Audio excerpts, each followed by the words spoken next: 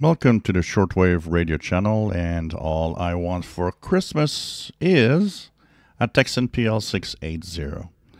And this one is interesting for several factors. It's one of the last true analog PLL receivers out there.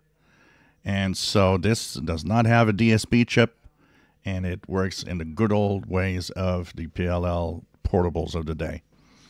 It's still available, and Onco has them in stock. So if you are looking for something that doesn't mute, that behaves much more like a good old portable from the 80s or 90s, but that is very, very good in performance and very stable, well, maybe you should hurry up, as you never know when this is going to stop production. Rumors are that maybe these could disappear soon. So the Tecsun PL 680, a true long wave, medium wave, short wave, FM stereo, and VHF Airband PLL synthesized receiver. It has direct entry keyboard. It has, of course, single sideband and synchronous detection that works decently well. Enables you to use an external antenna and is an overall great performer. Simple, but no muting when you tune around.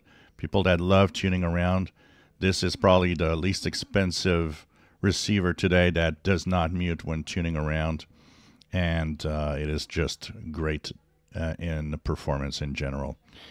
Dual conversion, and just an overall great performer. I've had mine for more than 10 years now. Still running, still going well. I should make more videos with it. And it definitely is a winner. And the Tecsun series of receivers, PL 680 from Tecsun, is standard with two bandwidths, wide and narrow, which is exactly what radios had back in the day. So you're looking for something that behaves a lot more like an old PLL radio, rather than those new DSP radio receivers. You've got it in the Tecsun PL 680.